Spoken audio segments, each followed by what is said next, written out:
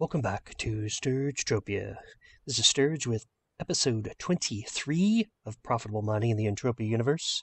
I do realize it's been a couple of weeks since I put a video out here, specifically for the mining series.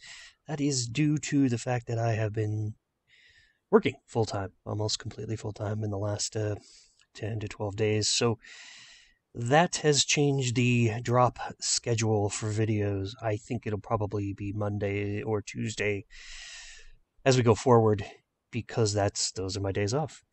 And so just be mindful of that things change a little bit, and I didn't forget you. I didn't forget to continue to work on the content for these mining videos as well and record things.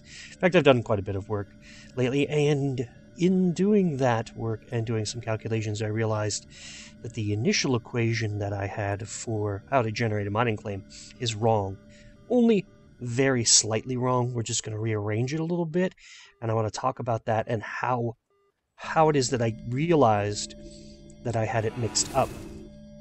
And that effect, again, like I said, will be very minimal at best. Let's take a look at the previous claim value equation. It was probes of universal ammo TT value plus finder decay times a multiplier. That is incorrect, and probably the simplest answer is there's no way MindArc is going to give you a multiplier on your finder decay.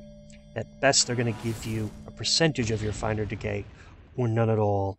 And that should make good sense if you put it in terms of, let's say, a mob attacks you, damages your armor, and then you turret that mob. You get a small percentage of your armor decay back as in shrapnel, right? So, it's only 10 to 15%, and so maybe that carries over to mining as well. I don't know that number, but I guarantee you MindArc on really large mining claims is not going to multiply your finder decay times 1,000 and give it to you.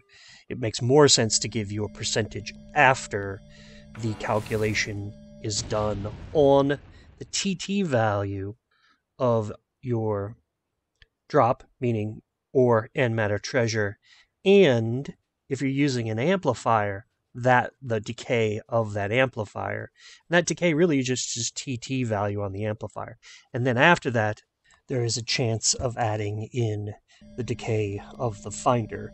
I don't know what that is. It does appear to be somewhat random based on the spreadsheets that I put together. But what I'm doing right now is specific mining runs in a very specific location with a good hit rate so that I can show you the data that I use to actually suss that out.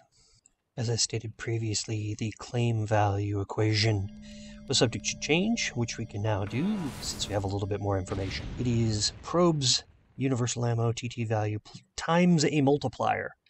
What that multiplier is, I don't know. I'm using a whole number as it stands, 1, 2, 3, 4, 5, whatever, just for the purpose of trying to figure out what it actually is, and then adding in the finder decay times a small percentage, which is seen in other examples in hunting and also in like armor decay. So this is starting to look a little bit more accurate, and I want to apply that to the data from this particular mining run.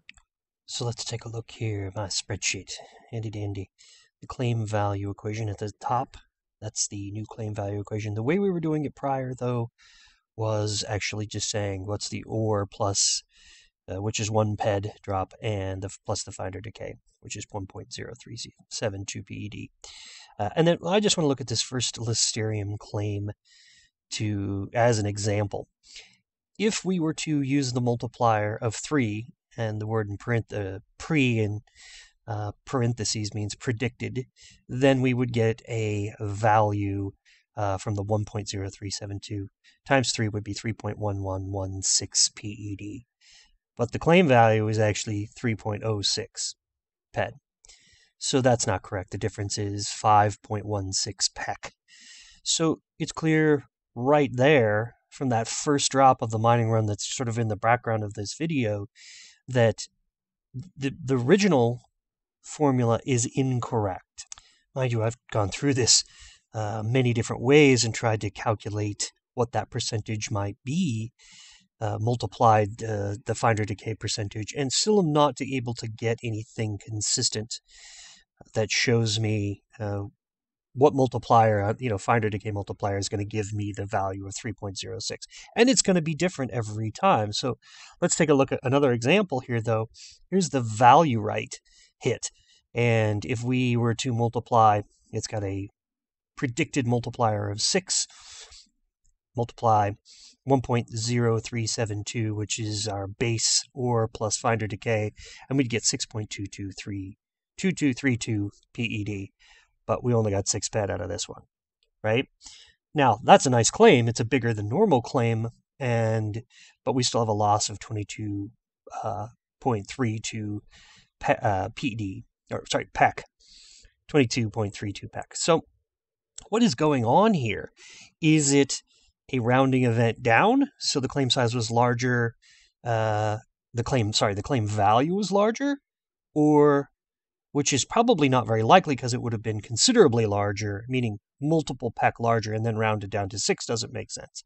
More likely, it was below 6. It was a multiplier of 5, and then rounded up into the 6 category, which makes me wonder how does the event of a claim generated?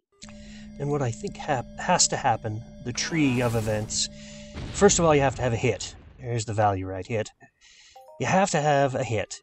And the next thing would be to determine the claim value. And we just insert our claim value equation into that. And then the next step would be, what was the depth of that particular hit? And from that depth, the resource can then be determined, because resource is dependent on depth. In this particular area, there are only 9 possible ores that I can hit. And value right happens to be the lowest percentage of all of those resources in this particular area. So we know that value right has an average depth of 892 meters, or it's right around there, 850 meters we could call it, and that one was at 855 meters. So that makes good sense. And then that was a larger than normal claim because it was a value of 6 PED. So that's my thinking there. It's hit. Do you get a hit? What is the value of that hit? And then the next step is, what is the depth? And the depth determines the resource. And then the final factor is, can you actually hit that resource at that value? And in the instance where that particular resource, the value of that particular resource is not divisible into the claim value, then the resource you will obtain will be something like Listerium, where it is divisible into that particular claim value. And we do happen to see in this particular instance that the 6 PED value right stone fit into the claim value, whether it was rounded up from a 5 or rounded down from a little over a 6 multiplier. That isn't known, but I'm guessing it was the former. So here we can look at mining run 2 in that same area. This is about a day after the previous run. Different time, slightly a bit different time, and the hit rate goes way down. It's down to 20%. But as you can see, all of the predicted values are less than the claim values, because we can look at the difference, predicted difference. And there's one here, that's, like 0.8 of a PEC. But that doesn't matter. It's still more value. The claim value was more.